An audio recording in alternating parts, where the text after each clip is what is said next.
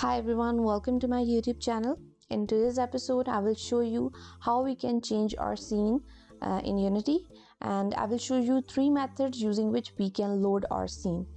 So first of all, I have made a panel and I have created a button on it. Using this button, we will go to our second scene. Currently, we are in scene A. We have 2 scenes. The name of this scene is scene A, and we will move to scene B from scene A using this button. Okay, so double click on scene B to see how it looks. So this is scene B and this is scene A. Now first of all, we will have to add our scene A to the build index. How we will do that? Go to File, Build Settings, and click on Add Open Scene.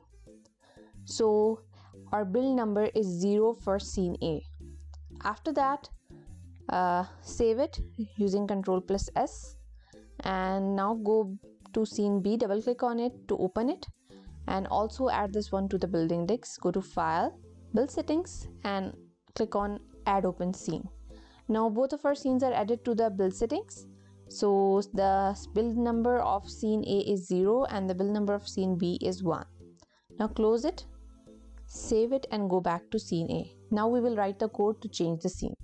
First of all, we have a script. I have created a new script and I have renamed it to change scene. I will drag and drop this change scene script to any of the game object. Either you can create a new game object or you can add it to an existing game object. Let me create a new game object and rename it to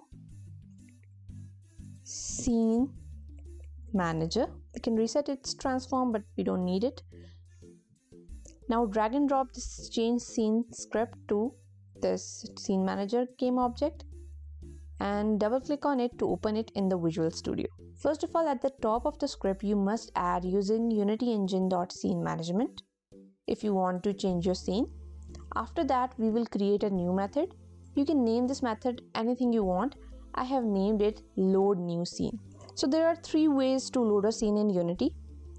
The main line that we use in all 3 methods, that is same, is scene manager.load scene. All 3 methods are using this line, and after that the things are a bit different.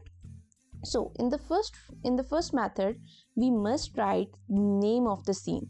For example, if we want to change our scene from scene A to scene B, we will write the name of scene A. So it will be like scene B. Make sure this name here is exactly same as that of your scene name. After that, there is a second method that we can use to load our scene, and that is by using the build number or the scene number. So I will remove this.